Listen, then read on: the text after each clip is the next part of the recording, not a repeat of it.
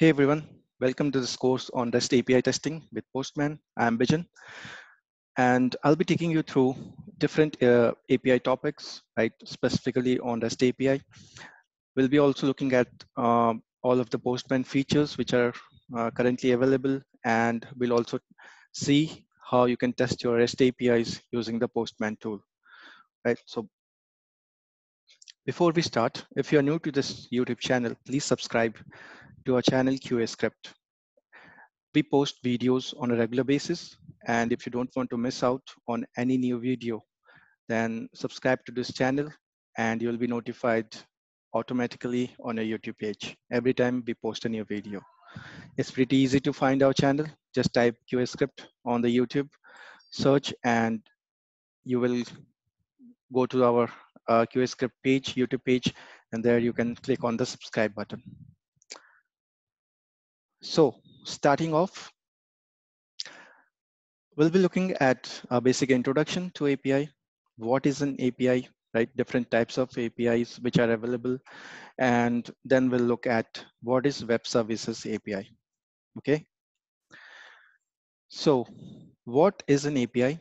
It stands for Application Programming Interface.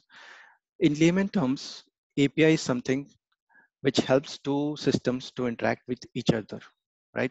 So you can call it a set of definitions or protocols through which you can build and integrate different application softwares, right? It provides you a way of interaction between your different software intermediaries, right? Now, what are the advantages of using an API? It provides you with flexibility, right? So it simplifies your overall design and it helps you with administration and different types of use, right?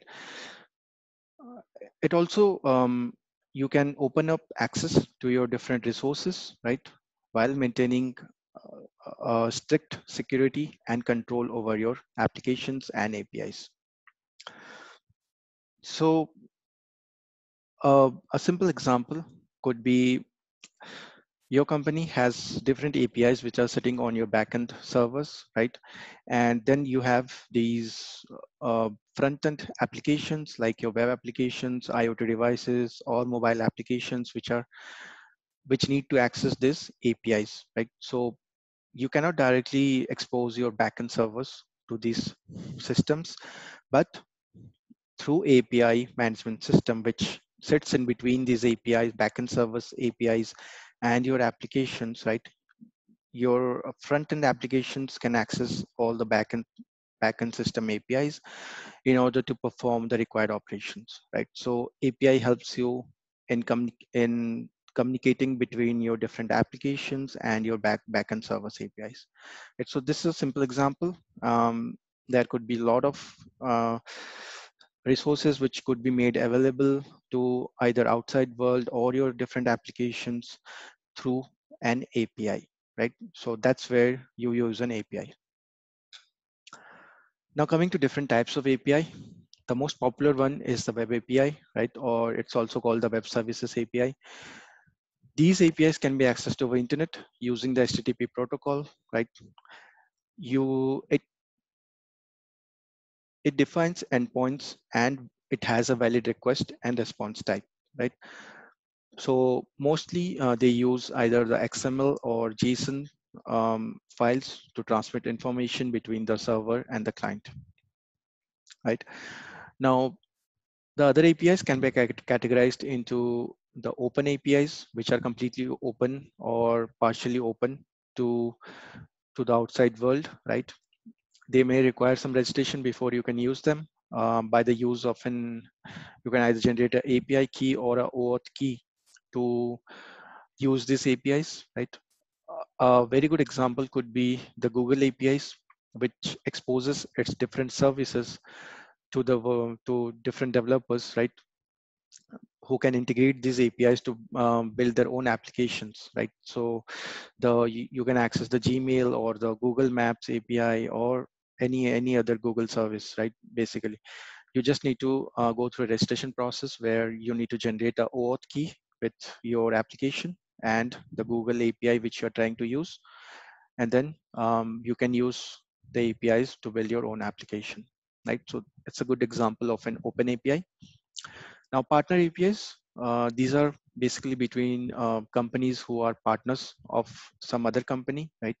So these APIs are not publicly available, and they need specific entitlements to access them, right? Now, coming to other two types, which are internal APIs, right? They are completely hidden from external users, and they can only be exposed by internal systems. So these are basically used by internal teams of an organization to either build, test, or modify their existing APIs, right?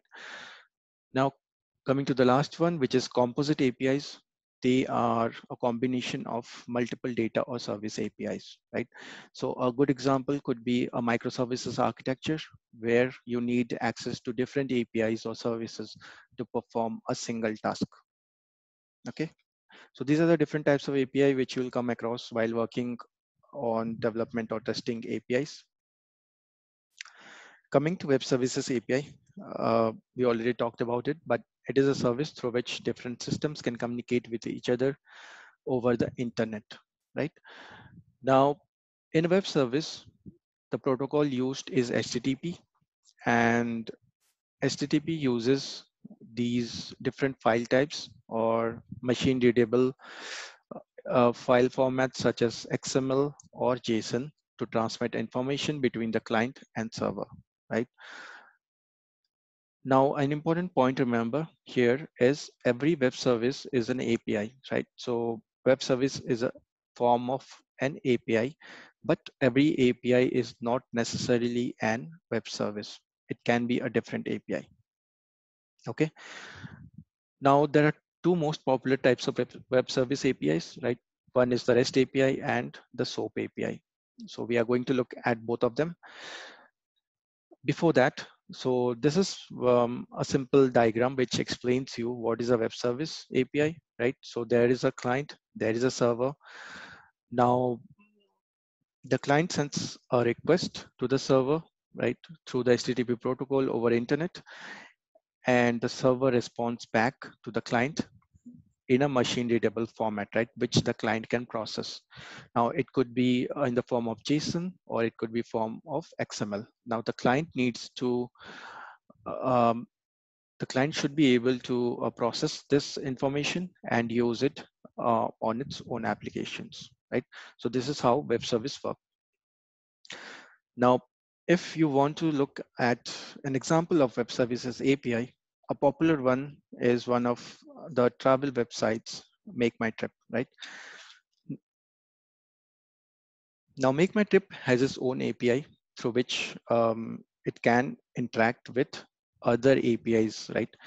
So for example, whenever you enter some information on its flight search, right? You enter the from and the to destination, and you enter the departure date, the return date, the passenger information, and you click on search, right? So what happens when you click on search? So the Make My Trip API, it connects with other flight APIs, right? There are different flight companies which are hosting their own APIs on different servers. So Make My Trip sends a request to all these servers, right? Air India, Indigo, based on the search criteria, right? So it sends this search criteria information to the server, and the server processes that request and sends a response back to the Make My Trip, right? So based on the response, it then displays all the necessary information or the flight details from different flight companies on its web page, right? So that is how Make My Trip is able to gather all this information from different flight companies. It's through the web services API, right? So this is a good example of web services API, which you can remember. Then coming to the so in the next topic, we'll be looking at REST API, right? So what is a REST API methods, and SOAP versus REST API.